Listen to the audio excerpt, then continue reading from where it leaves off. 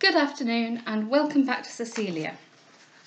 Those of you who've commented on the previous episode, I entirely agree with you about Mrs. Delvile. I don't like her very much at the moment. So, we continue. Chapter 4. A Perturbation. Cecilia was still in this tempestuous state when a message was brought her that a gentleman was below stairs, who begged to have the honour of seeing her. She concluded he was Delvile, and the thought of meeting him merely to communicate what must so bitterly afflict him, redoubled her distress, and she went down in an agony of perturbation and sorrow. He met her at the door, where, before he could speak, "Mr. Delvile," she cried, in a hurrying manner, "why will you come? Why will you thus insist upon seeing me, in defiance of every obstacle and in contempt of my prohibition?" "Good heavens!" cried he, amazed. "Whence this reproach? Did you not permit me to wait upon you with the result of my inquiries? Had I not your consent? But why do you look thus disturbed? Your eyes are red. You have been weeping. Oh, my Cecilia, have I any share in your sorrow? Those tears which never flow weakly, tell me, have they? Has one of them been shed upon my account?" "And what," cried she, "has been the result of your inquiries? Speak quick, for I wish to know, and in another instant I must be gone." "How strange," cried the astonished Delvile, "is this language! How strange are these looks! What new has come to pass? Has any fresh calamity happened? Is there yet some evil which I do not expect?" "Why will you not answer first?" cried she. "When I have spoken, you will perhaps be less willing." "You terrify, you shock, you amaze me. What dreadful blow awaits me? For what horror are you preparing me? That which I have just experienced, and which tore you from me, even at the foot of the altar, still remains inexplicable, still continues to be involved in darkness and mystery, for the wretch who separated us I have never been able to discover." "Have you procured then no intelligence?" "No, none, though since we parted I have never rested a moment." "Make then no further inquiry, for now all explanation would be useless. That we were parted we know, though why we cannot tell, but that again we shall never meet." She stopped, her streaming eyes cast upwards, and a deep sigh bursting from her heart. "Oh, what?" cried Delvile, endeavouring to take her hand, which she hastily withdrew from him. "What does this mean? Loveliest, dearest Cecilia, my betrothed, my affianced wife, why flow these tears which agony only can wring from you? Why refuse me that hand which so lately was the pledge of your faith? Am I not the same Delvile to whom so few days since you gave it? Why will you not open to him your heart? Why thus distrust his honour and repulse his tenderness? Oh, why, giving him such exquisite misery, refuse him the smallest consolation?" "What consolation," cried the weeping Cecilia, "can I give? Alas! it is not, perhaps, you who most want it." Here the door was opened by one of the Miss Charltons, who came into the room with a message from her grandmother requesting to see Cecilia.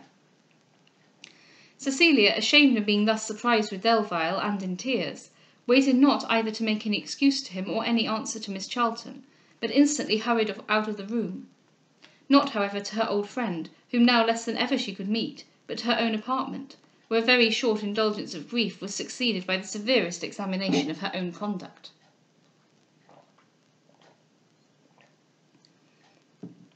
A retrospection of this sort rarely brings much subject of exultation, when made with the rigid sincerity of secret impartiality. So much stronger is our reason than our virtue, so much higher our sense of duty than our performance. All she had done she now repented, all she had said she disapproved. Her conduct, seldom equal to her notions of right, was now infinitely below them, and the reproaches of her judgment made her forget for a while the afflictions which had misled it. The sorrow to which she had openly given way in the presence of Delvile, though their total separation but the moment before had been finally decreed, she considered as a weak effusion of tenderness, injurious to delicacy and censurable by propriety. "His power over my heart," cried she, "if it were now indeed too late to conceal. But his power over my understanding it is time to cancel. I am not to be his. My own voice has ratified the renunciation, and since I made it to his mother, it must never, without her consent, be invalidated. Honour, therefore, to her, and regard for myself, equally command me to fly him, till I cease to be thus affected by his sight." When Delvile therefore sent up an entreaty that he might be again admitted to her presence, she returned for answer that she was not well, and could not see anybody. He then left the house, and in a few minutes she received the following note from him: "To Miss Beverley. You drive me from you, Cecilia, tortured with suspense, and distracted with apprehension. You drive me from you, certain of my misery, yet leaving me to bear it as I may. I would call you unfeeling, but that I saw you were unhappy. I would reproach you with tyranny, but that your eyes when you quitted me were swollen with weeping. I go, therefore, I obey the harsh mandate, since my absence is your desire, and I will shut myself up at Biddulph's till I receive your commands. Yet disdain not to reflect that every instant will seem endless, while Cecilia must appear to me unjust, or wound my very soul by the recollection of her in sorrow. Mortimer Delvile." The mixture of fondness and resentment with which this letter was dictated mocked so strongly the sufferings and disordered state of the writer, that all the softness of Cecilia returned when she perused it, and left her not a wish but to lessen his inquietude by assurances of unalterable regard. Yet she determined not to trust herself in his sight, certain they could only meet to grieve over each other, and conscious that a participation of sorrow would but prove a reciprocation of tenderness. Calling, therefore, upon her duty to resist her inclination, she resolved to commit the whole affair to the will of Mrs Delvile, to whom, though under no promise, she now considered herself responsible. Desirous, however, to shorten the period of Delvile's uncertainty, she would not wait till the time she had appointed to see his mother, but wrote the following note to hasten their meeting: "To the Honourable Mrs Delvile. Madam, your son is now at Bury. Shall I acquaint him of your arrival, or will you announce it yourself? Inform me of your desire, and I will endeavour to fulfil it. As my own agent, I regard myself no longer. If as yours I can give pleasure or be of service, I shall gladly receive your commands. I have the honour to be, Madam, your most obedient servant, Cecilia Beverley." When she had sent off this letter, her heart was more at ease, because reconciled with her conscience. She had sacrificed the son, she had resigned herself to the mother. It now only remained to heal her wounded pride, by suffering the sacrifice with dignity, and to recover her tranquillity in virtue, by making the resignation without repining. Her reflections, too, growing clearer as the mist of passion was dispersed, she recollected with confusion her cold and sullen behaviour to Mrs Delvile. That lady had but done what she believed was her duty, and that duty was no more than she had been taught to expect from her. In the beginning of her visit, and while doubtful of its success, she had indeed been austere, but the moment victory appeared in view she became tender, affectionate, and gentle. Her justice, therefore, condemned the resentment to which she had given way, and she fortified her mind for the interview which was to follow, by an earnest desire to make reparation both to Mrs Delvile and herself for that which was past. In this resolution she was not a little strengthened, by seriously considering with herself the great abatement to all her possible happiness, which must have been made by the humiliating circumstances of forcing herself into a family which held all connection with her as disgraceful. She desired not to be the wife even of Delvile upon such terms, for the more she esteemed and admired him, the more anxious she became for his honour, and the less could she endure being regarded herself as the occasion of its diminution. Now, therefore, her plan of conduct settled, with calmer spirits, though a heavy heart, she attended upon Mrs Charlton, but fearing to lose the steadiness she had just acquired before it should be called upon, if she trusted herself to relate the decision which had been made, she besought her for the present to dispense with the account, and then forced herself into conversation upon less interesting subjects. This prudence had its proper effect, and with tolerable tranquillity she heard Mrs Delvile again announced, and waited upon her in the parlour with an air of composure. Not so did Mrs Delvile receive her. She was all eagerness and emotion. She flew to her the moment she appeared, and throwing her arms around her, warmly exclaimed, "Oh, charming girl! Savour of our family! Preserver of our honour! How poor are words to express my admiration! How inadequate are thanks in return for such obligations as I owe you!" "You owe me none, madam," said Cecilia, suppressing a sigh. On my side will be all the obligation, if you can pardon the petulance of my behaviour this morning." "Call not by so harsh a name," answered Mrs Delvile, "the keenness of a sensibility by which you have yourself alone been the sufferer. You have had a trial the most severe, and however able to sustain, it was impossible you should not feel it. That you should give up any man whose friends solicit not your alliance, your mind is too delicate to make wonderful, but your generosity in submitting unasked to the arrangement of that resignation to those for whose interest it is made, and your high sense of honour in holding yourself accountable to me, though under no tie, and bound by no promise, mark a greatness of mind which calls for reverence rather than thanks, and which I never can praise half so much as that I admire." Cecilia, who received this applause but as a confirmation of her rejection, thanked her only by curtsying, and Mrs Delvile, having seated herself next her, continued her speech. "My son, you have the goodness to tell me, is here. Have you seen him?" "Yes, madam," answered she, blushing, "but hardly for a moment." "And he knows not of my arrival?" "No, I believe he certainly does not." "Sad, then, is the trial which awaits him, and heavy for me the office I must perform. Do you expect to see him again?" "No. Yes? Perhaps, indeed, I hardly—" She stammered, and Mrs Delvile, taking her hand, said, "Tell me, Miss Beverley, why should you see him again?" Cecilia was thunderstruck by this question, and colouring yet more deeply, looked down, but could not answer. "Consider," continued Mrs Delvile, "the purpose of any further meeting. Your union is impossible. You have nobly consented to relinquish all thoughts of it. Why then tear your own heart and torture his, by an intercourse which seems nothing but an ill-judged invitation to fruitless and unavailing sorrow?" Cecilia was still silent. The truth of the expostulation her reason acknowledged, but to assent to its consequence her whole heart refused.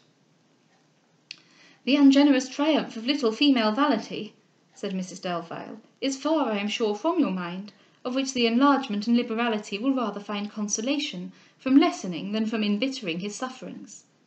Speak to me then, and tell me honestly, judiciously, candidly, tell me, will it not be wiser and more right to avoid rather than seek an object which can only give birth to regret, an interview which can excite no sensations but of misery and sadness?" Cecilia then turned pale. She endeavoured to speak, but could not. She wished to comply, yet to think she had seen him for the last time, to remember how abruptly she had parted from him, and to fear she had treated him unkindly, these were obstacles which opposed her concurrence, though both judgment and propriety demanded it. "Can you then," said Mrs Delvile after a pause, "can you wish to see Mortimer merely to behold his grief? Can you desire he should see you, only to sharpen his affliction at your loss?" "Oh no," cried Cecilia, to whom this reproof restored speech and resolution, "I am not so despicable. I am not, I hope, so unworthy. I will be ruled by you wholly. I will commit to you everything, yet once perhaps, no more." "Ah, my dear Miss Beverley, to meet confessedly for once, what were that but planting a dagger in the heart of Mortimer? What were it but infusing poison into your own?" "If you think so, madam," said she, "I had better, I will certainly—" She sighed, stammered, and stopped. "Hear me," cried Mrs Delvile, "and rather let me try to convince and persuade you. Were there any possibility, by argument, by reflection, or even by accident, to remove the obstacles to our connection, then would it be well to meet, for then might discussion turn to account, and an interchange of sentiments be productive of some happy expedient. But here—" She hesitated, and Cecilia, shocked and ashamed, turned away her face and cried, "I know, madam, what you would say. Here all is over, and therefore—" "Yet suffer me," interrupted she, "to be explicit, since we speak upon this matter now for the last time. Here then, I say, where not one doubt remains, where all is finally, though not happily, decided, what can an interview produce? Mischief of every sort, pain, horror, and repining. To Mortimer you may think it would be kind, and grant it to his prayers as an alleviation of his misery. Mistaken notion! Nothing could so greatly augment it. All his passions would be raised, all his prudence would be extinguished, His soul would be torn with resentment and regret, and force only would part him from you, when previously he knew that parting was to be eternal. To yourself. Talk not, madam, of me, cried the unhappy Cecilia. What you say of your son is sufficient, and I will yield. Yet hear me, proceeded she, and believe me not so unjust as to consider him alone. You also would be an equal, though a less stormy sufferer. You fancy at this moment that once more to meet him would soothe your uneasiness, and that to take from a farewell would soften the pain of the separation. How false such reasoning! How dangerous such consolation! Acquainted ere you meet that you were to meet him no more, your heart would be all softness and grief, and at the very moment when tenderness should be banished from your intercourse, it would bear down all opposition of judgment, spirit, and dignity. You would hang upon every word, because every word would seem the last. Every look, every expression would be riveted in your memory, and his image in this parting distress would be painted upon your mind in colours that would eat into its peace and perhaps never be erased. Enough, enough, said Cecilia. I will not see him. I will not even desire it. Is this compliance or conviction? Is what I have said true or only terrifying? Both, both. I believe indeed the conflict would have overpowered me. I see you are right, and I thank you, madam, for saving me from a scene I might so cruelly have rued. Oh, daughter of my mind, cried Mrs. Delvile, rising and embracing her. Noble, generous, yet gentle Cecilia! What tie, what connection could make you so more dear to me? Who is there like you? Who half so excellent? So open to reason, so ingenuous in error, so rational, so just, so feeling, yet so wise. You are very good, said Cecilia with a forced serenity, and I am thankful that your resentment for the past obstructs not your lenity for the present. Alas, my love, how shall I resent the past, when I ought myself to have foreseen this calamity?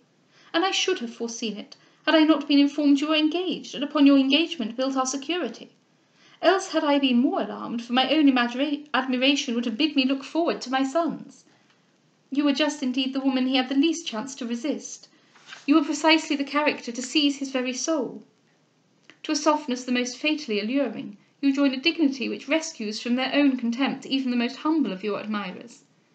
You seem born to have all the world wish your exaltation, and no part of it murmur at your superiority. Were any obstacle but this insuperable one in the way, should nobles, nay, should princes offer their daughters to my election, I would reject without murmuring the most magnificent proposals, and take in triumph to my heart my son's nobler choice. Oh, madam, cried Cecilia, talk not to me thus. Speak not such flattering words. Ah, rather scorn and upbraid me. Tell me you despise my character, my family, and my connections. Load me with contempt, but do not thus torture me with approbation. Pardon me, sweet girl, if I have awakened those emotions you so wisely seek to subdue. May my son emulate your example, and my pride in his virtue shall be the solace of my afflictions for his misfortune. She then tenderly embraced her and abruptly took her leave. Cecilia had now acted her part, and acted it to her own satisfaction. But the curtain dropped when Mrs. Delvile left the house. Nature resumed her rights, and the sorrow of her heart was no longer disguised or repressed. Some faint ray of hope had till now broke through the gloomiest cloud of her misery, and secretly flattered her that its dispersion was possible, though distant. But that ray was extinct, that hope was no more. She had solemnly promised to banish Delvile her sight, and his mother had absolutely declared that even the subject had been discussed for the last time. Mrs. Charlton, impatient of some explanation of the morning's transactions, soon sent again to beg Cecilia would come to her. Cecilia reluctantly obeyed, for she feared increasing her indisposition by the intelligence she had to communicate. She struggled, therefore, to appear to her with tolerable calmness, and in briefly relating what had passed, forbore to mingle with the narrative her own feelings and unhappiness. Mrs. Charlton heard the account with the utmost concern. She accused Mrs. Delvile of severity, and even of cruelty. She lamented the strange accident by which the marriage ceremony had been stopped, and regretted that it had not again been begun, as the only means to have rendered ineffectual the present fatal interposition. But the grief of Cecilia, however violent, induced her not to join in this regret. She mourned only the obstacle which had occasioned the separation, and not the incident which had merely interrupted the ceremony. Convinced by the conversations in which she had just been engaged of Mrs. Delvile's inflexibility, she rather rejoiced than repined that she had put it to no nearer trial. Sorrow was all she felt, for her mind was too liberal to harbour resentment against a conduct which she saw was dictated by a sense of right, and too ductile and too affectionate to remain unmoved by the personal kindness which had softened the rejection, and the many marks of esteem and regard which had shown her it was lamented, though considered as indispensable. How and by whom this affair had been betrayed to Mrs. Delvile she knew not, but the discovery was nothing less than surprising, since by various unfortunate accidents it was known to so many, and since in the horror and confusion of the mysterious prohibition of the marriage, neither Delvile nor herself had thought of even attempting to give any caution to the witnesses of that scene, not to make it known. An attempt, however, which must almost necessarily have been unavailing, as the incident was too extraordinary and too singular to have any chance of suppression. During this conversation, one of the servants came to inform Cecilia that a man was below to inquire if there was no answer to the note he had brought in the forenoon. Cecilia, greatly distressed, knew not upon what to resolve. That the patience of Delvile should be exhausted she did not indeed wonder, and to relieve his anxiety was now almost her only wish. She would therefore have instantly written to him, confessed her sympathy in his sufferings, and besought him to endure with fortitude an evil which was no longer to be withstood. But she was uncertain whether he was yet acquainted with the journey of his mother to Bury, and having agreed to commit to her the whole management of the affair, she feared it would be dishonourable to take any step in it without her concurrence. She therefore returned a message that she had yet no answer ready. In a very few minutes Delvile called himself and sent up an earnest request for permission to see her. Here at least she had no perplexity. An interview she had given her positive word to refuse, and therefore without a moment's hesitation she bid the servant inform him she was particularly engaged, and sorry it was not in her power to see any company. In the greatest perturbation he left the house, and immediately wrote to her the following lines: To Miss Beverley. I entreat you to see me. If only for an instant, I entreat, I implore you to see me. Mrs. Charlton may be present. All the world, if you wish it, may be present. But deny me not admission. I supplicate, I conjure you. I will call in an hour. In that time you may have finished your present engagement. I will otherwise wait longer and call again. You will not, I think, turn me from your door. Until I have seen you, I can only live in its vicinity. M.D. The man who brought this note waited not for any answer. Cecilia read it in an agony of mind inexpressible. She saw by its style how much Delvile was irritated, and her knowledge of his temper made her certain his irritation proceeded from believing himself ill-used. She ardently wished to appease and to quiet him, and regretted the necessity of appearing obdurate and unfeeling, even more at that moment than the separation itself. To a mind priding in its purity, and animated in its affections, few sensations can excite keener misery than those by which an apprehension is raised of being thought worthless or ungrateful by the objects of our chosen regard. To be deprived of their society is less bitter, to be robbed of our own tranquillity by any other means is less afflicting. Yet to this it was necessary to submit, or incur the only penalty which, to such a mind, would be more severe, self-reproach. She had promised to be governed by Mrs. Delvile. She had nothing therefore to do but obey her.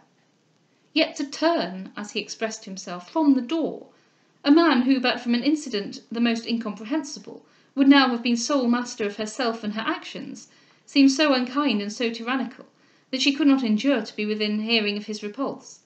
She begged therefore the use of Mrs. Charlton's carriage, and determined to make a visit to Mrs. Harrel, till Delvile and his mother had wholly quitted Bury.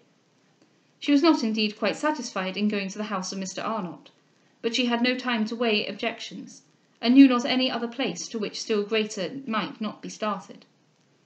She wrote a short letter to Mrs. Delvile, acquainting her with her purpose and its reason, and repeating her assurances that she would be guided by her implicitly, and then, embracing Mrs. Charlton, whom she left to the care of her granddaughters, she got into a chaise, accompanied only by her maid and one man and horse, and ordered the postilion to drive to Mr. Arnott's.